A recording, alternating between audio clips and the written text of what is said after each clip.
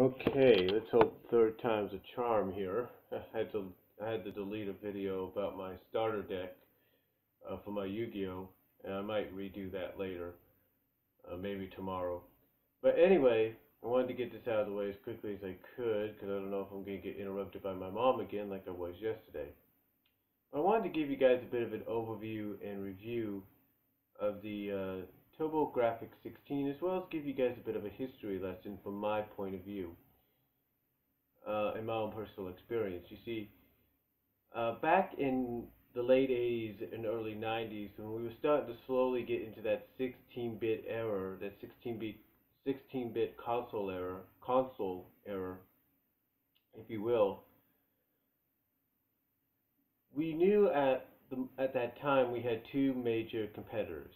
We had two major choices. We had Nintendo and we had Sega, and they were butting heads. Sega decided to take the leap and try to basically surpass Nintendo by,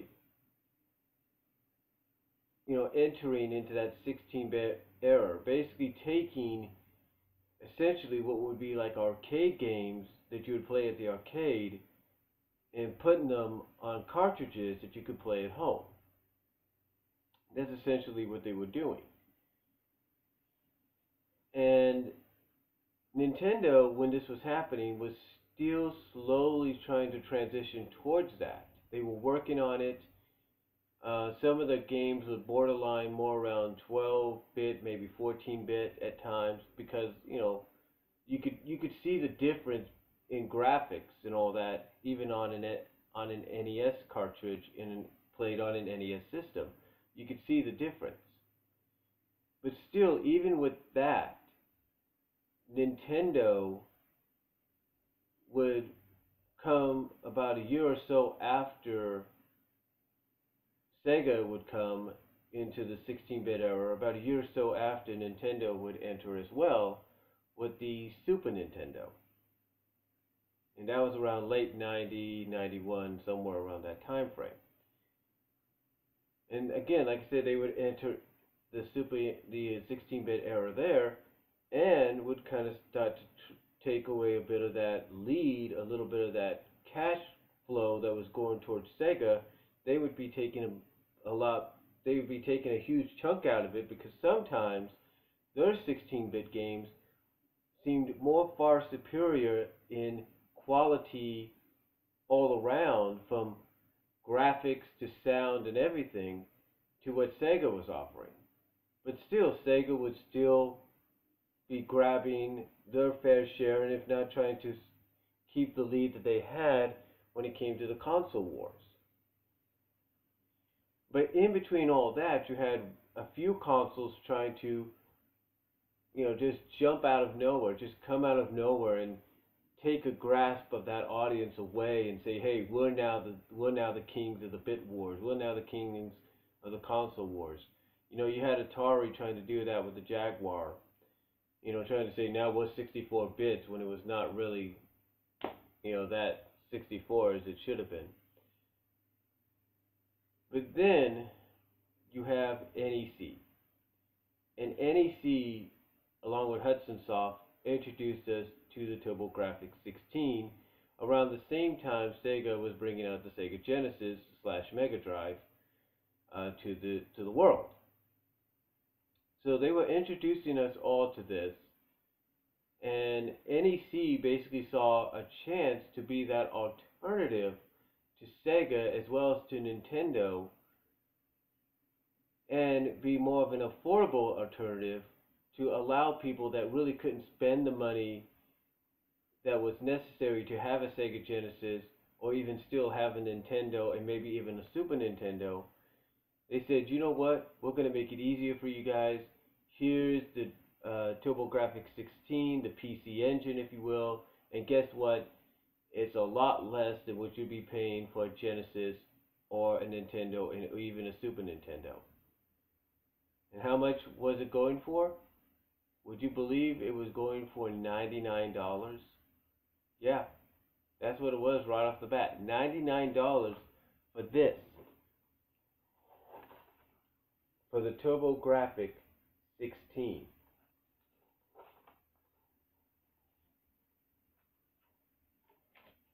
That's initially what it was. $99. And what made it cheap, I think, what made it more affordable to sell and more appealing, I guess, from a financial standpoint, was unlike the NES, which came with two of these, as well as a Zappa gun, and the same with the Sega Genesis, I think, that also came with two controllers. It only came with one controller, and that was it. You would have to go out and buy the peripherals, the accessories, if you will, to do multiplayer. Like you would have to get I think it was called a Turbo Pad or Turbo Duo, something like that, to where you would have to connect this multiplayer peripheral to the front of your Turbografx and then connect your Turbografx controllers to it. Now, the other thing that made it more affordable as well was the fact that it just came with the basics. And also what made it affordable was the fact that the games were made on cards. And that was a first. This was basically like the first step towards making games more easier and affordable to have. Now, for me, personally, as a kid at the time, when I saw the commercials for this, I just wanted to get it. I just did. And I don't know if I had pointed it out to my parents or not, but when I saw the price range for it, and I pointed out how much it was, and I think even my sisters helped out, I knew eventually I was going to probably get one, maybe, maybe not, but I put down, I was, I think, 10, 11 years, I was 11 years old. I still believed in the guy in the red suit, if you know what I mean. I'm not saying he's not real for any kids that are watching. I'm not saying he's not real. But still, I believed, if you will. And I put down on my Christmas wish, Turbografx16. And lo and behold, on Christmas morning, 1990, in Waterford, California, I got a Turbografx16. I did. And I loved playing it. My sisters loved playing it. It was fun. And I remember the games I got were, of course, what I just showed you, Keith Courage, and World Class Baseball. I still have to buy World Class Baseball to kind of make it like it used to be, in a sense. But I had Keith Courage and I had World Class Baseball. Keith Courage actually came packaged with the system. And this is before they acquired Bonkman as sort of the mascot. But to me, when I played the Turbografx, I just enjoyed it. I thoroughly enjoyed it. And unfortunately, through all the moves and stuff that me and my family went through, from city to city sometimes, and state to state, and some of the personal problems as well, I can't really remember what happened to the Turbografx that we had. I don't remember if it got destroyed, if it got given away, if it was given away. I can't really remember. But ever since then, there's been a part of me that's been wanting to get back my Turbografx system. A part of me that's been saying, that was your system, you need to get it back somehow. Find a way to do it. And from the times I lived in Kansas to now, I've looked through eBay, Amazon, everywhere. And like I mentioned at the beginning, anytime I would look on Amazon, especially in the marketplace, the only way I could get the Turbografx at the price that I paid for on this one was only if it was just a console. No wires, no games, no controllers.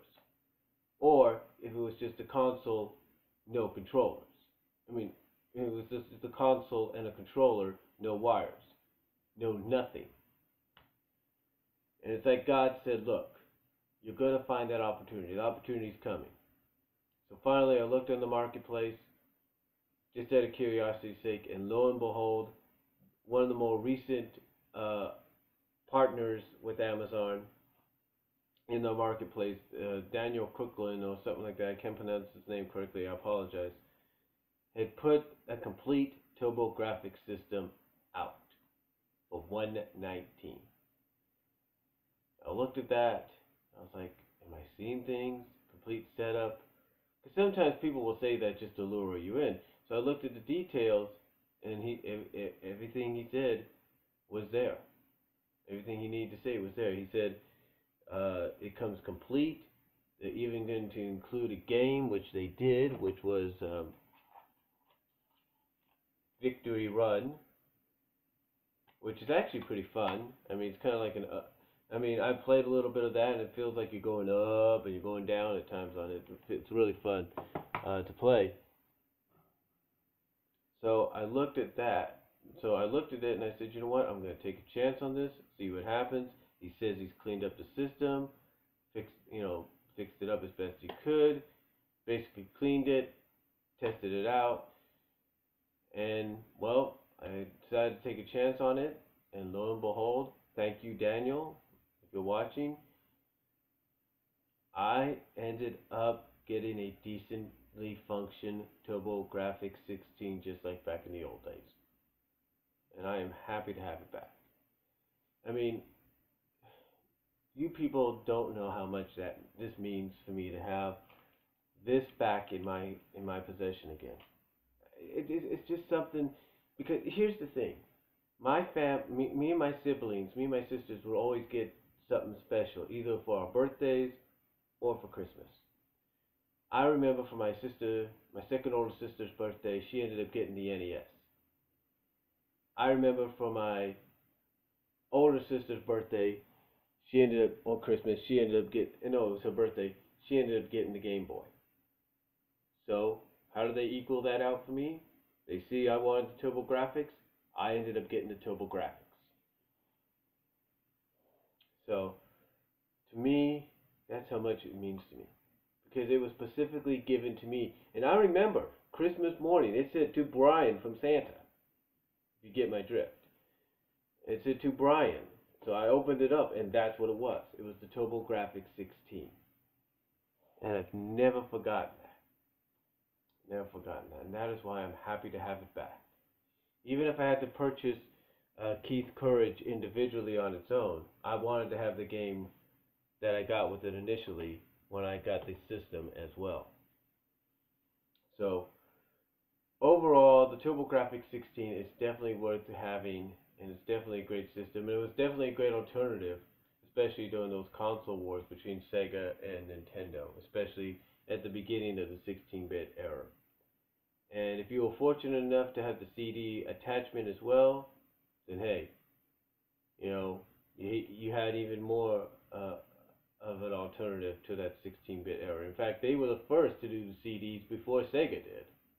So, but yeah, I think even before Atari did. So, but yeah, it's just a system that I've always held dear to me, and I'm just happy to have it back. And I can't really say any more about it. And if I'm any of you out there, if you can, try finding a cheap Turbografx. Make sure it's complete. Because if you try to get it initially right off Amazon, you're going to be paying a whole chunk of money for it. So again, my advice: try to find one that's complete. Maybe find one that's complete in box at a decent price, and I guarantee you will not regret it. So that's all I'm going to say on my overview and historical my own personal overview, as well as just kind of giving you a bit of history on the system. And I thank you all for watching, and I do recommend, if you can afford one, try to find it at a decent price. You won't regret it. Comment below.